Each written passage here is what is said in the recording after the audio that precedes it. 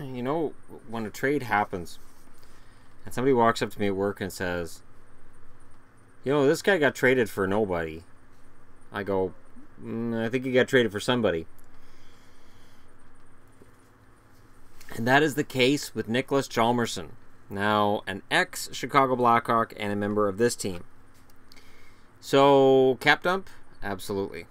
This is the price to pay. But Connor Murphy, not bad stats. Played the whole year in the NHL last year. Laurent Dauphin, he's likely American Hockey League. He's likely the guy that gets called up from the minors for Chicago this year when somebody gets hurt. Fill-in type player, depth guy. It is it's a tough trade to take, honestly, for Chicago, because on the one hand, with Saad being acquired in a video that I'm just uploading now, and I'm watching the draft, but there hasn't been. It's been somewhat surprising to see who went number 1, and now I'm watching number 2 get picked, but we'll get into that later. This trade is pretty amazing, in that Hjalmarsson was supposed to be worth more than this. And I'm not trying to diss Connor Murphy.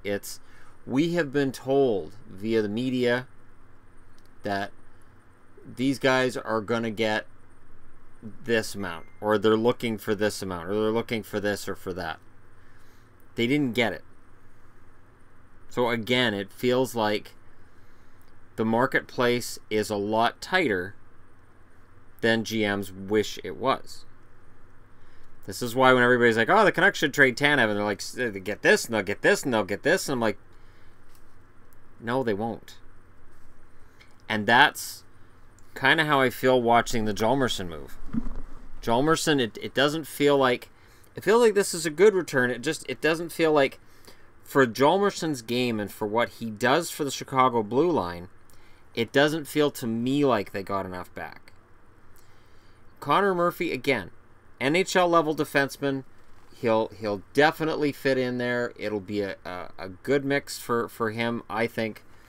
But is it a downgrade?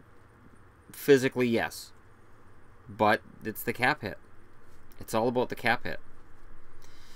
So it gets Chicago into a position where they're better with the cap. Because keep this in mind, Chicago also wants to be able to improve their team. If they're going to take another run with this core, and this core is still young enough to do so, they have to be able to make improvements. Well, you can't make improvements when you're already over the cap. So first you have to get under the cap. And that's what these moves are designed to do. Not so much the Saad move, but this one definitely. And Hjalmarsson definitely was never a defenseman to write home about offensively. His offensive numbers never jumped off the page, and they won't in Phoenix either. But this is interesting to me. So, and there's a trade still to come for me to talk about involving the Coyotes. Last night, the Coyotes coach mutually parts ways with the team, and today 2 trades are announced. I'm wondering, and I'm putting this into this video for Arizona fans, did management pull Tippett aside and say, this is what we've got coming up? And did Tippett say, that's stupid? I want no part of that. Or that's not going to fix it. What are you doing? Is this what we're seeing now, that the team said, okay, then you're out as coach? We aren't on the same page, so these are the players we're going to get? And are they taking these players now and they'll try to sell this roster to another coach?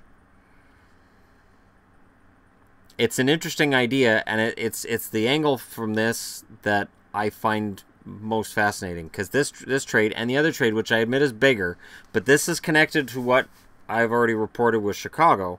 So I figure I'm going to do this one now, and then we'll do the other one.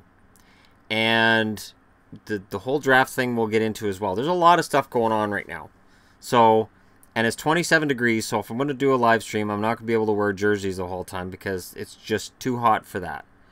In fact, it's 27 outside. I'd say it's probably hotter in this room right now.